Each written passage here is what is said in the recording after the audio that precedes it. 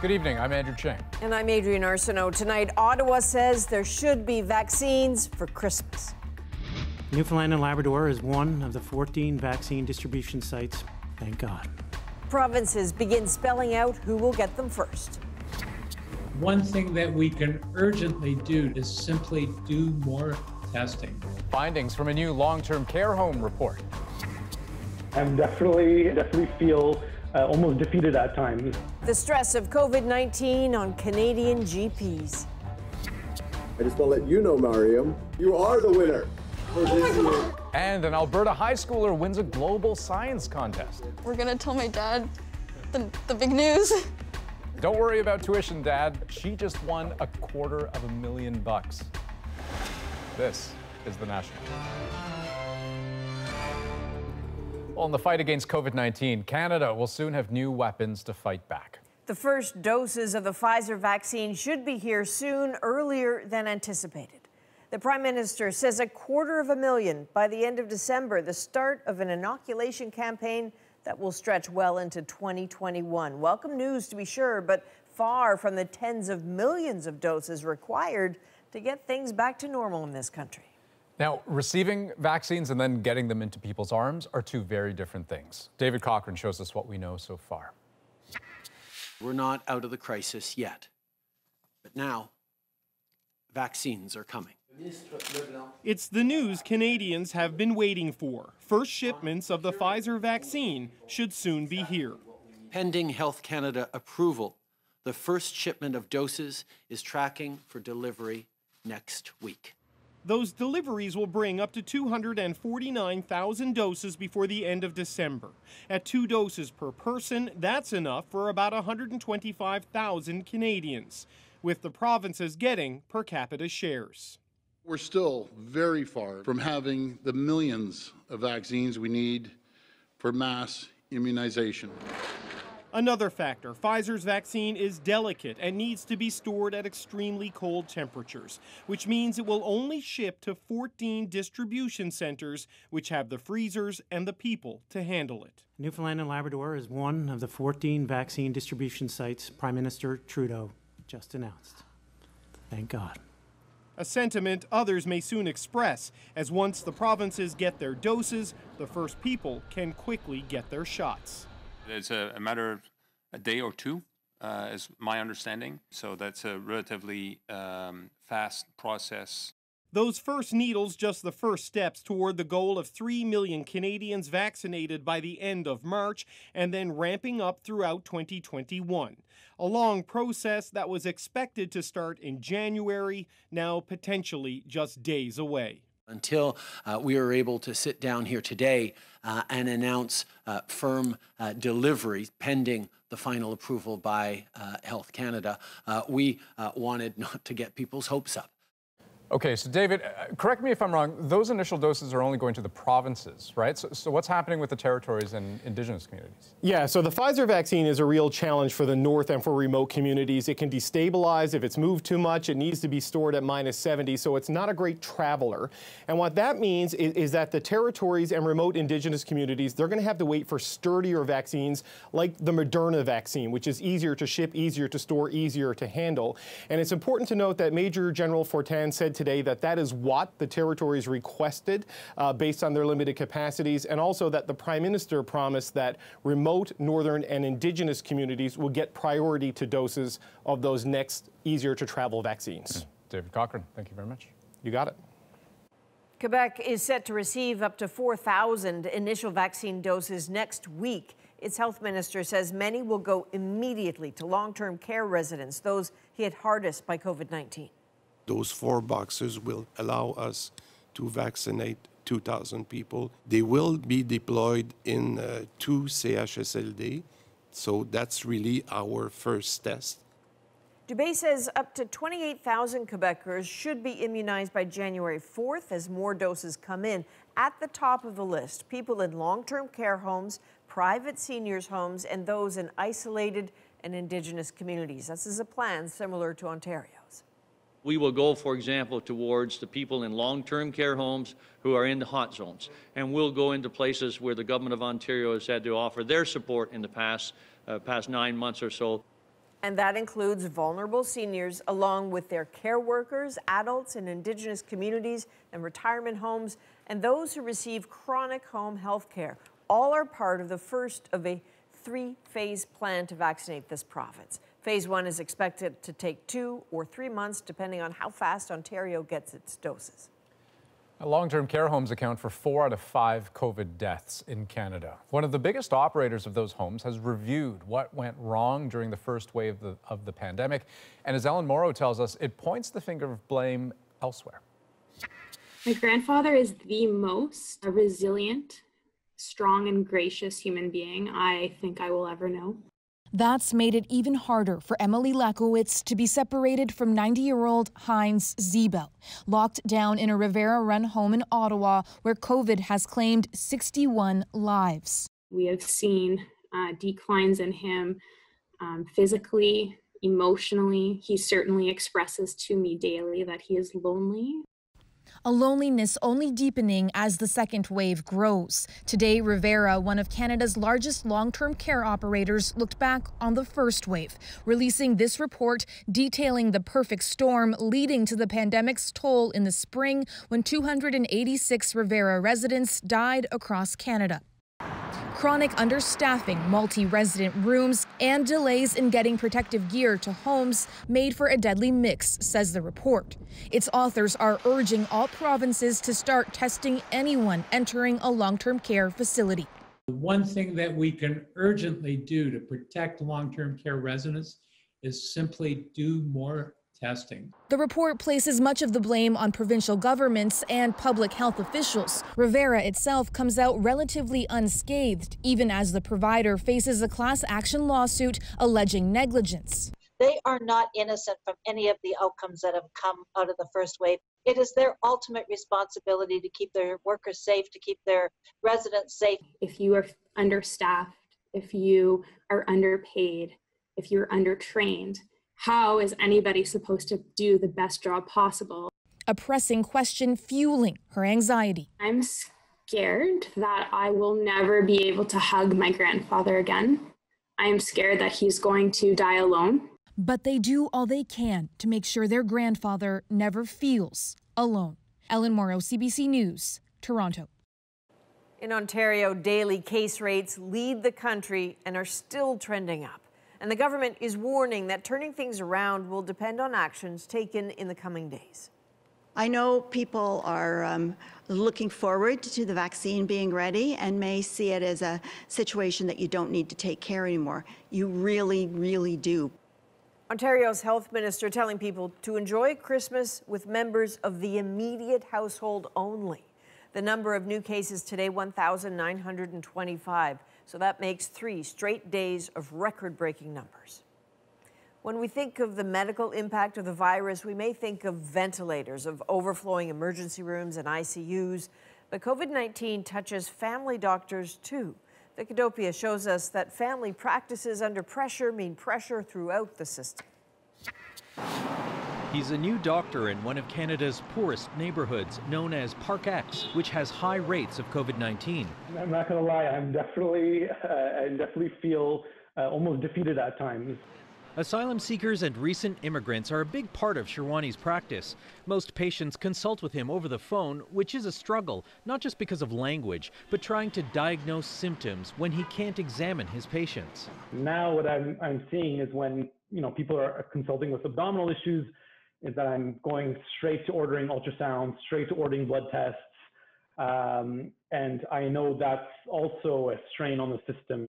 Remote family medicine has improved access to healthcare for some, but this psychiatrist who treats other doctors says many are more worried than ever about their patients. Just to get those nuances that, would be much readily seen in person, but you don't want to miss anything. You want to make sure that you fully understand what the patient is saying without the help of all the body language you would have in the office.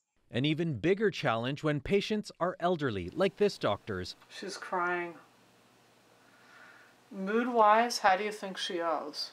Dr. Iris Gorfinkel says she's also sending her patients for more frequent tests and referrals. And wait times for x-rays, ultrasounds, and blood tests are getting longer. That's on top of the long-term needs of some COVID patients. Instantly, you're referring to a cardiologist.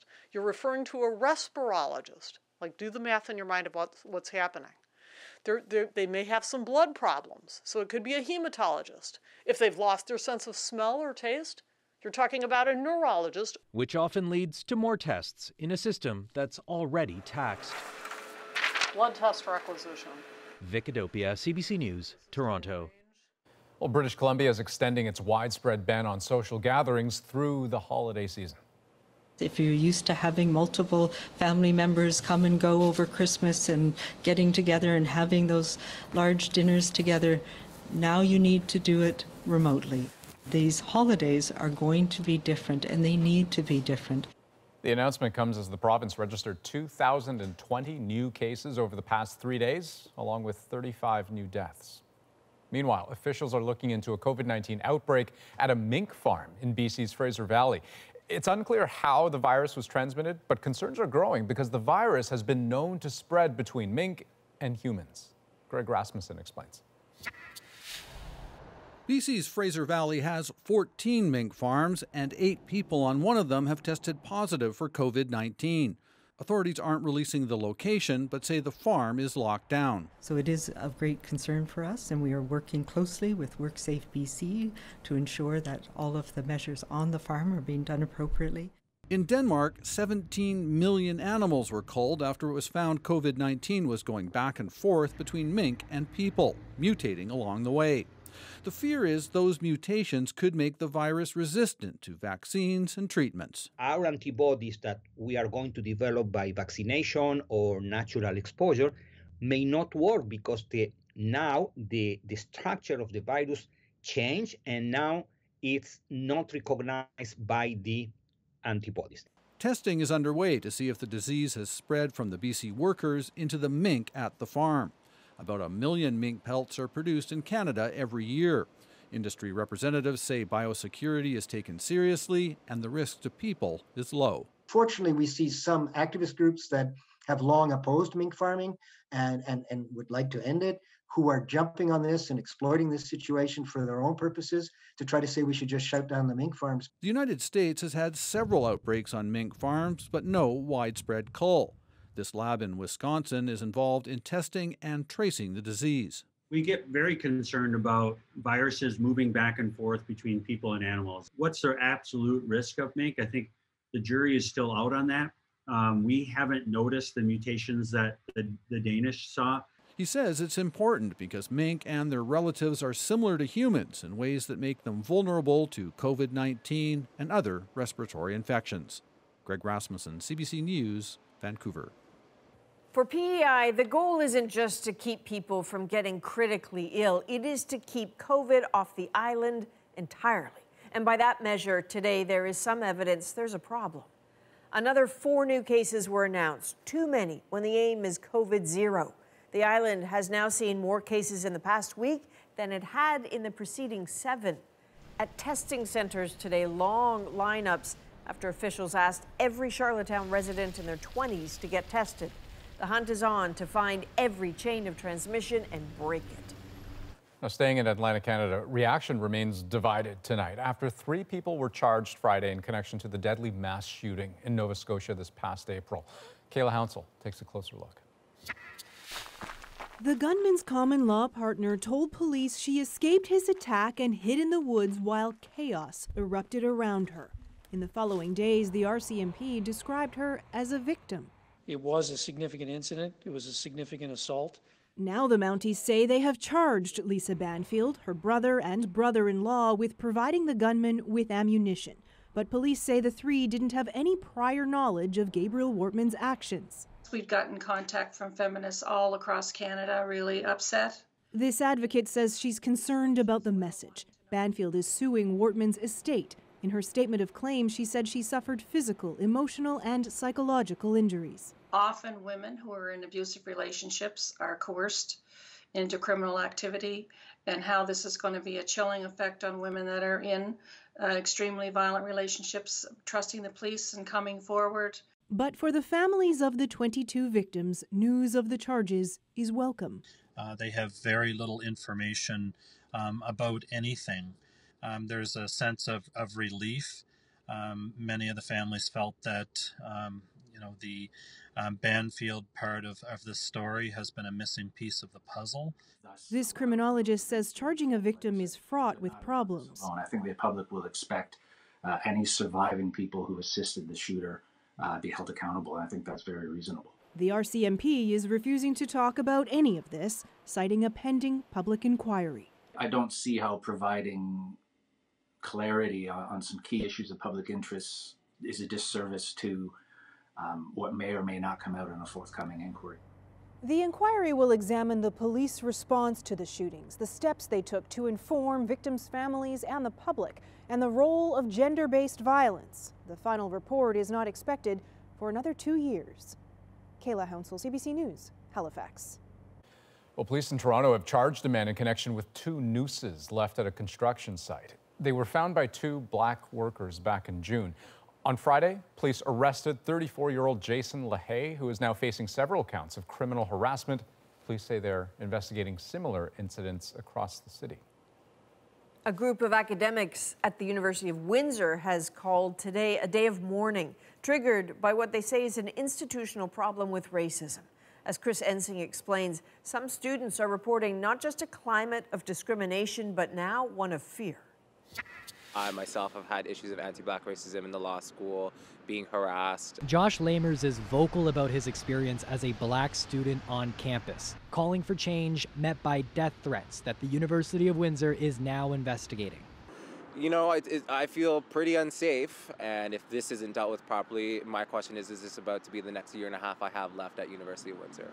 There have been a series of incidents at this school this year. 2 professors have apologized for using the N-word in class while discussing course material, and police are investigating members of this fraternity, now permanently closed, for allegedly making sexist and racist remarks. A black student was banned from campus while the school investigated a fight. The university later concluded he acted in self-defense and apologized, but the other student was never punished. They're all part of a spectrum to me. Hence, we need a day of mourning to educate white people and people who don't notice the racism against black people, to tell them, like, hey, just because you don't notice it, it doesn't mean it's not happening. As student groups on campus, we are witnessing in its entirety how black student voices, their voices are being ignored. The university says it is taking steps to combat anti-black racism, including hiring 12 black faculty members by 2023, adding it's clear that we need to move faster. It comes after continued calls by faculty groups for change and acknowledgement of the cost this has for black students. What we're forgetting is that putting these issues on the table actually has costs for them, right? From their reputation in terms of their future careers to how their community is reacting to them. Faculty call the steps taken by the school slow but encouraging. They want to see things sped up. If not, the days of mourning will continue, hinting that activism will ramp up. Chris Ensing, CBC News, Windsor. National Chief Perry Bellegarde of the Assembly of First Nations has said he won't seek re-election next summer. Bellegarde has led the organization for 6 years. The Prime Minister today called him a tireless advocate. The Assembly of First Nations represents more than 600 communities. Well, tonight we continue our investigation into Canada's pandemic spending. It was the largest amount of money we've ever received in our bank account. Ahead on The National, we follow the money and turn up some questions about how the cash was handed out. Donald Trump appears to dump Fox News and find a new favorite. They're primarily producing propaganda. And the Alberta high schooler who just won $250,000. I just had a lot of time over quarantine, and I just decided to enter. The pandemic science project that paid off. We're back in 2.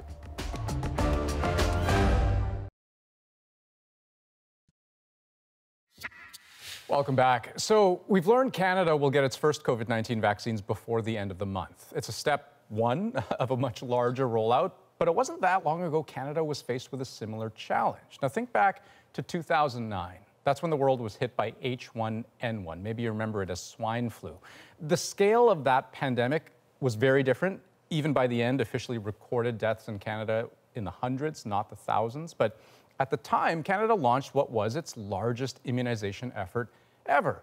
It was ambitious, but it hit bumps in the road almost immediately. Canada was relying on just one vaccine manufacturer for starters, which meant a limited supply. It also lacked the manpower to get those vaccines into people, which meant long waits. So what lessons have we learned? And how might this pandemic's vaccine rollout be different? Well, Dr. Alison McGeer is an infectious diseases specialist and knows exactly what healthcare providers were faced with during H1N1 because she was there. Dr. McGeer, hello to you. Maybe I'll just start with the first question of what keeps you up at night this time around, this pandemic, this vaccine rollout? So what actually worries me the most about this vaccine rollout is how well we'll do about getting information to Canadians so they're confident in the vaccine. The logistics we can handle. It'll be pain, there will be long waits, there's all sorts of bad things that go with it, but it's all manageable. But this is a new vaccine. It's different than vaccines we've tried before. People are going to be worried about it, and we need to get a lot of information to a lot of people in a really short period of time to make this vaccination program work. So that answer actually surprises me a little bit. I expected the logistics to be the heavier lift here. I mean, even just in manufacturing and procurement. I mean, sure, we've got several international suppliers, so maybe lots of eggs in lots of different baskets, but without any real direct control over any of them. Isn't that concerning? Well, of course, everything's a concern, and logistics and procurement are really challenging. I didn't say they were going to be easy. You just asked me what was I most worried, all right? It is going to be hard, but on the other hand, we've got a lot of good people working on it, and a lot of will to make the system work. So, is it going to be bumpy? Absolutely. You know, it's not going to go perfectly smoothly, but it will go. On the other hand, people's anxieties about getting the vaccine, particularly when we've all kind of gotten a little bit used to COVID. It's not as scary as it used to be. Doesn't seem as dangerous in some ways.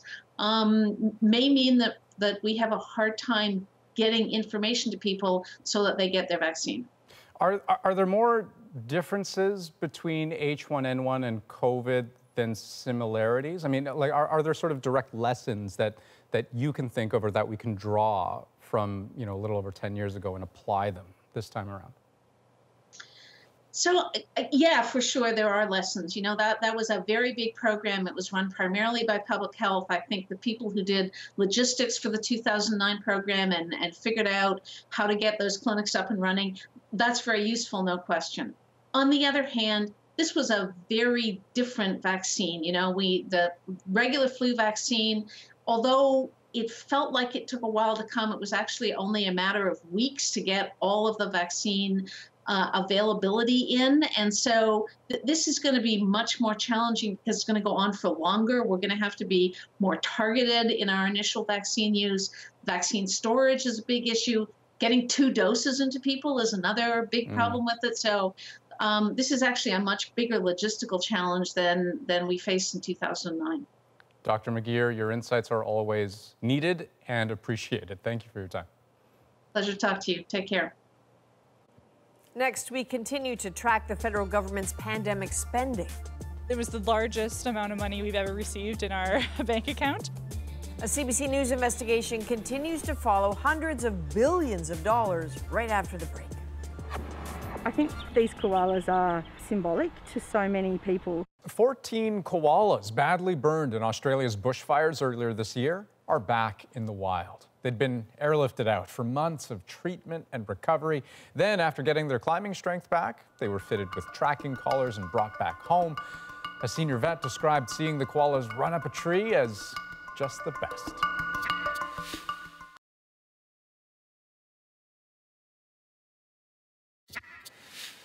Welcome back. COVID-19 has pushed federal spending to record levels, and a CBC News investigation is tracking that money. The big spend looks at the $240 billion allocated in the pandemic's first 8 months. We have two stories from that investigation for you tonight, starting with Shayna Luck on the impact millions of dollars have made to women's shelters across the country and how one small team may have found a new way of supporting them. For 10 months, Caitlin Geiger-Bardswich has been working from her Ottawa home to fight a pandemic, but not COVID-19. Some have called it the shadow pandemic, domestic violence, a threat making lockdown a dangerous time for women. The federal minister for women put it starkly. And his most powerful tool, isolation, is now endorsed by the state. The government knew it had to get money to women's shelters, fast, but how? Soon the phone rang at Women's Shelters Canada. Would they take on distributing $20 million to their network of 500 shelters? It was the largest amount of money we've ever received in our bank account. Women's Shelters Canada does research and advocacy, not funding. This was entirely new, but they got to work. You know, as only 5 people, we were a small but mighty team, and that we could do it if we put in a bit of the extra hours, like we could physically do it. They contacted shelters like this one in Shediac, New Brunswick, where the funds helped pay for PPE and more staff to answer desperate calls. If they're not able to leave the house and the perpetrator's there, you know, they're making a phone call to us and hiding in their closet. So it becomes really difficult. Women's Shelters Canada distributed between $32,000 and $90,000 to shelters, depending on what services each offered. The only exceptions were shelters in Indigenous communities and in Quebec, which also got money, but through a different process. People who work in the sector are applauding how quickly the money flowed and the way it slashed away red tape. It was historic, you know, where, you know, they had this money and needed to disperse it to all the shelters across Canada. It was a unique process. A process that's soon to be repeated. There is more money to come before Christmas, after the federal government announced a further $50 million to shelters and sexual assault centres. Shayna Luck, CBC News, Halifax. The Indigenous tourism industry was considered one of Canada's fastest growing sectors until COVID-19. Now, Ottawa offered $16 million to help, but as Jorge Barrera shows us, many are now questioning how the money was doled out. A mischievous nudge from an Ojibwe spirit horse at TJ Stables in southern Ontario. None of these horses have ever had a rope on them. Owners Terry and John Jenkins made tough choices. To protect their prize herd, they sold off other breeds as business plunged amid the pandemic. We sold 20 horses, imagine that. Like many in their industry, they asked the Indigenous Tourism Association of Canada, known as ITAC, for help, a group tapped by the federal government to administer $16 million in relief funds. We had about 830 or so applications in the country. ITAC got to work. Their first order of business? A $25,000 bonus for CEO Keith Henry. He says the money was part of a new employment deal and fair. Well, I think what the board did is they got an independent opinion about what was fair market for my position. For some, Henry's and ITAC's work was a lifesaver. That stimulus basically kept our heads above water. But others saw problems, suggestions that the funds were shared unequally across provinces. This founding ITAC board member filed a formal complaint with the federal government after he crunched the numbers himself. So it didn't seem to be a level playing field. Manitoba did, Nova Scotia did. And there was a question of money that simply came too late. We didn't receive the funds until late October. Well, our entire tourism season is over. On the Walpole Island Reserve, the border shutdown devastated Josh White's outfitter operation. He only received his full promised $25,000 in November. When someone tells you you're getting a check in 2 weeks, and that's in September, the whole uncertainty of it all is just, it gets to you.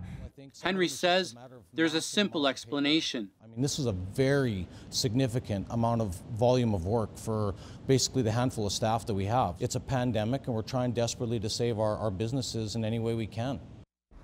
Indigenous Services Canada says it's reviewing the complaints against ITAC to determine whether they warrant a full investigation. Jorge Barrera, CBC News, Ottawa. You can find more on the big spend on our website, including a detailed breakdown of which programs got how much of that $240 billion in spending. It is all at cbc.ca/news. Now, COVID-19 has generated so many personal stories, and we're capturing some in a series that we think of as Pandemic Diaries. Tonight's comes from Raf Chaudhry, whose small business is pushing through a second lockdown. Hi, I'm Raf Chaudhry from Baseline Sports here in North York, Toronto. When the pandemic first struck and we got put into lockdown, it was a difficult time. We offer training, retail, and we had to stop all those services.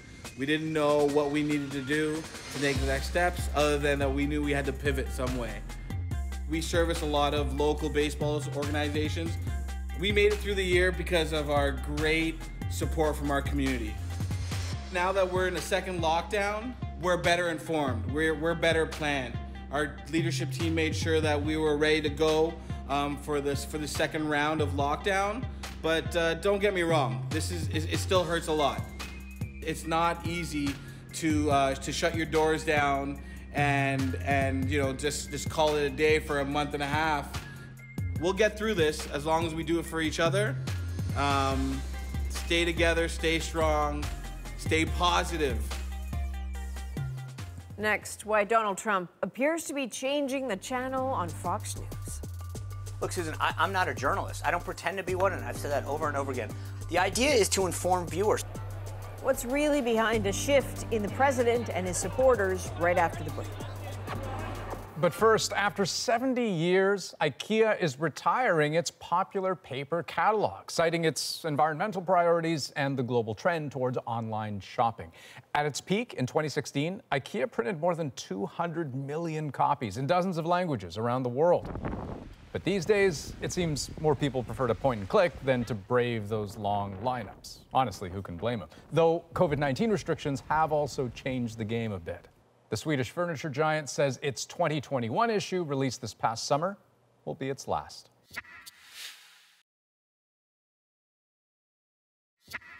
Rudy's doing well. I just spoke to him. He's doing very well. No temperature. Of course, Donald Trump is talking about his personal lawyer, Rudy Giuliani, who is being treated in hospital for COVID-19. That will sideline him from his losing effort to overturn the results of last month's presidential election. It is a safe bet Trump won't leave the presidency quietly and that he will continue to use the media to help make his case. But there is speculation he's seeking a new, friendlier outlet. Our senior correspondent, Susan Ormiston, looks at some potential choices. President Trump refusing to concede. Inside the White House, President Trump still fumes. Don't talk to me that way. You're just a lightweight. Don't railing against the 2020 result, calling out traitors and commending his patriots. As the media continue to critique his failure to concede. Will he ever concede? Even Fox News. Arizona, are you 100% sure of that call? The first on election night to call Arizona for Biden, which sent Trump into a fury. Since then, a steady stream of tweets denigrating Fox. Fox News daytime ratings have completely collapsed. They forgot the golden goose, urging his followers to change the channel. Fox News daytime virtually unwatchable. Watch OAN and Newsmax or almost anything else, and retweeting actor Randy Quaid's bizarre video. Fox News daytime ratings have completely collapsed. Good evening. Welcome to Washington. Fox, the #1 cable channel, has certainly not collapsed, but in Trump land, hardcore loyalists are disgruntled. Even Fox News is crooked. After the election, supporters surged into Washington. Tens of thousands, their loyalty firm, some eager to switch to media that parrots Trump's claims. The vote was stolen and he won. We are seeing a shift that is coming from a kind of revolt against the conservative media establishment. And we see that mostly with something like Fox News. Nicole Hemmer, a political historian, has written extensively about conservative media and the far right. And that is really empowering these other right-wing outlets, Newsmax, One American News on television, but even conservative talk radio as well, to kind of go after Fox and try to claim to be a better authority, a better version of conservative media than Fox News is. And when you say better, in their eyes, what's better? It's more pro-Trump. Graham Ledger. Don't believe this garbage in the mainstream media. OAN, One America News, is a digital channel on the conservative fringe. Newsmax, a small cable player. Trump's promotion is pumping up Newsmax numbers. Programs like Greg Kelly's show, which reached over 1 million the week after the election. The mainstream media relentlessly convincing us, trying to at least, that this thing is over. How many times have they tried to convince us that Donald Trump was finished? Also on Newsmax, Spicer and Company, co-hosted by the former White House press secretary, Sean Spicer. We saw an absolutely astronomical rise starting the week before the election.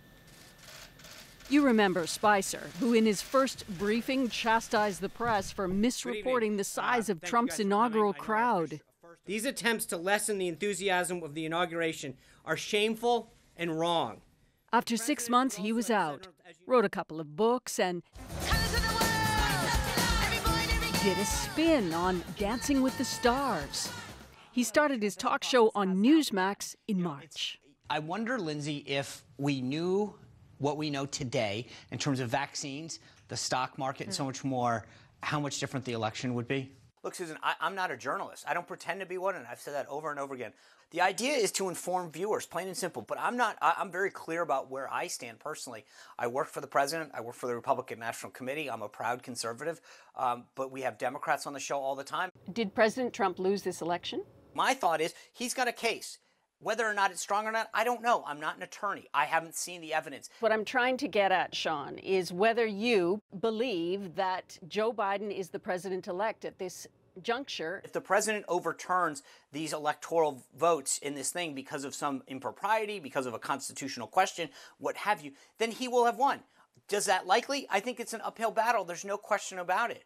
But does he have a legal right to pursue these challenges? Yes. Newsmax's CEO Chris Ruddy is close to Trump, who called him 2 weeks ago to congratulate. Just incredible the ratings you're getting. Newsmax still not acknowledging Trump lost. What's happening inside Newsmax? Is this going to be a vehicle for Donald Trump when he leaves the White House? Chris has been building up Newsmax for quite some time, and I think he as he's mentioned in the past, he'd love having the president come on as a guest in some way, shape, or form, but he's not looking for a partnership. Behind barricades and construction for Biden's inauguration, Trump continues to peddle he is not the loser. And there's a ready audience. Conservative media is growing and splintering. These are pretty fringe networks in a lot of ways. They don't have a strong reporting wing. They're primarily producing propaganda. And having more and more Americans consuming more and more propaganda is a real problem for our political system. I mean, we're going to see this in the aftermath of the 2020 election. The millions of Americans who won't see Joe Biden's presidency as legitimate. I'm the president of the United States. Don't ever talk to the president that way. But Trump's time as president is almost up. Determined to rewrite his ending. By all indications today, the president wants to keep fighting all the way to the Supreme Court. He continues to jack up election conspiracies and hype the media who will help him.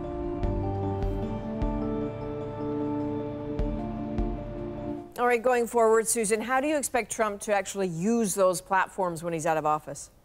Well, firstly, important to note, he's not going away. He will leave the White House in January or before and go to Mar-a-Lago, but from there he will continue to use this conservative media to help keep his really incomparable political brand alive. During his presidency, the demand for conservative right-wing media has only increased, so he will pick and choose among them depending on what he's trying to sell, whether that is as a Republican kingmaker or as a potential candidate going into the 2024 election, which he has been hinting about in the last few weeks. As for Fox, once Biden gets in the White House, they will resume a very familiar footing as kind of the official or unofficial, really, opposition. So with like-minded conservative media, they will be keeping a very close eye on this government, and that has worked very handily for them in the past. But don't expect Donald Trump to fade away, of course. He will not remain on the outside in the media platforms at all. All right, senior correspondent Susan Ormiston in Washington. Thanks, Susan. And next, the Alberta high school student who just won a life-changing prize. We're gonna tell my dad the big news. I won the Breakthrough Junior Challenge. Her award-winning science video right after the break.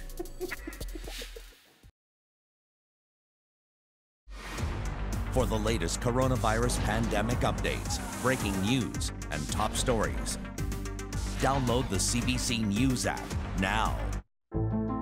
I'm Jamie Poisson, and tomorrow on CBC's daily news podcast Front Burner, how the push to break up big tech is bolstered by the fight against COVID-19. Subscribe wherever you get your podcasts. Well, the name of the science contest, the Breakthrough Junior Challenge, might not convey just how big a deal it is, but it's a big deal. It had more than 5,000 entrants globally, and the top prize, a college scholarship of $250,000 US. This year, the winner is from Fort McMurray, Alberta, and the CBC's Jamie Malboeuf shows us how she pulled it off, starting with her winning video.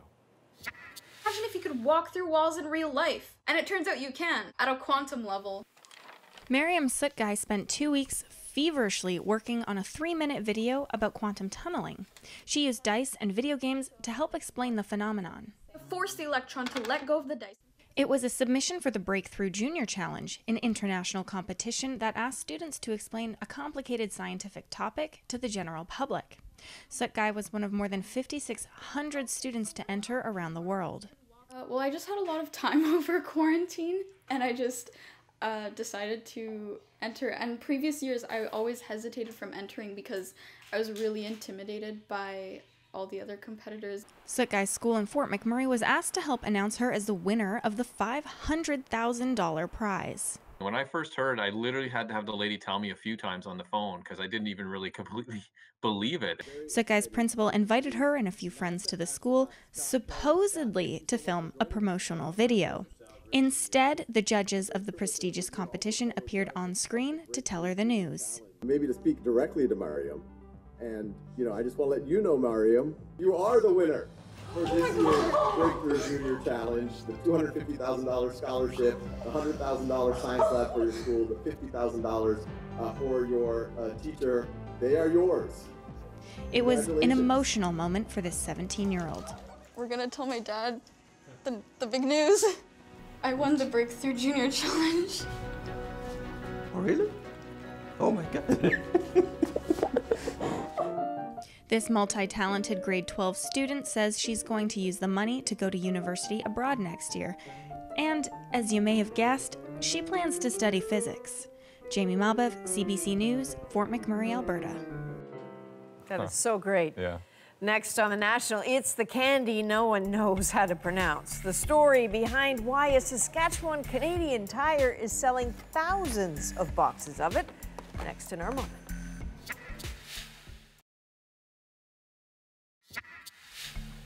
Well, Malcolm Jenkins is the owner of the Canadian Tire in Prince Albert, Saskatchewan, and each year he sells a ridiculous amount of candy, but not just any candy.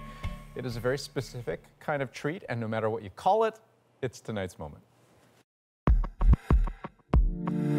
There's no other store in the world, in the known universe or the charted galaxy, that sells this much toffee. We're the single largest selling store in the world. It's a tradition really now almost. People say, in October they'll say, when's the toffee coming? It's sort of got a life of its own now. We put it on the sign by the road, we say, it's back. And they know what it is, they don't say what's back. The toffee fee returns to Prince Albert. And then when it comes in, we put the mountain of it at the front. We say, here we are, we're back on Toffee Fee Mountain. Lifetime Achievement Award presented to Canadian Tire Prince Albert. Pretty proud about that. I polish it like once a year. And each year we've allocated it to a different charity. We donate $1 for each box that we sell. This year it's the Rose Garden Hospice. We're halfway towards building a hospice here in town. Question comes up every year. People go, can I have some toffee or toffee or toffee? I think there's about 5 different pronunciations. As long as they buy it, I don't care what they call it. And what's the right pronunciation? I have no idea. I will get it wrong every time. Listen, a big shout out to Bonnie Allen, our reporter in Saskatchewan, who said, I think you guys need to take a look at this. And then she did some digging. There are 36,000 people there, but they bought 29,000 boxes last year. Which raises a lot of money, like tens of thousands of dollars, and for all kinds of local community initiatives. They've raised money for a skate park, a splash pad in the past. So and the hospice this year. Yeah, pretty stellar work there. Hey, that's The National for this December 7th. Have a great night. Good night.